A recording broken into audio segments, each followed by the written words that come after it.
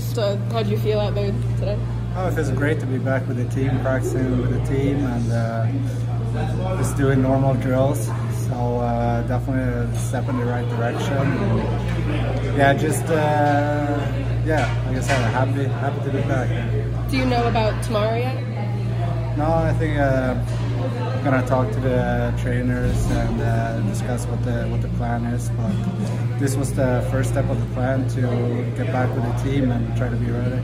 Yeah. How frustrating was it for you getting the injury, just getting the timing of the season, how things have gone for you so far? And what were your emotions at so far?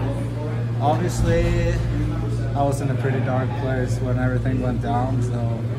But I think I've got some time now to process this, and for me, it's just try to look at this as a fresh start, new opportunities out there, and just try to play my game and reset. You've had some rough starts to seasons in the past, though, but rebounded very well with 25 and 30 goals. Do you recall doing anything differently back then that helped you start filling the net again? Any specific actions?